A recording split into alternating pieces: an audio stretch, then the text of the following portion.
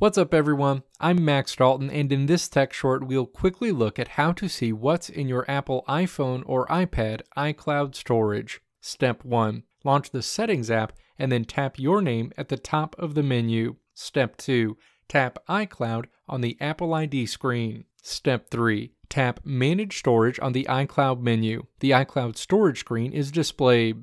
Step 4. You can see the overall total of how much iCloud storage you have and how much you've used at the top. You'll also see a high-level overview of the type of data you have stored in iCloud in that section as well. At the bottom of this screen is where you'll find a more detailed breakout of what you're storing in iCloud and how much data is associated with each of those items. You can tap any of these items to see more information about what you're storing for that particular item. For more great tutorials, check out www.maxdalton.how.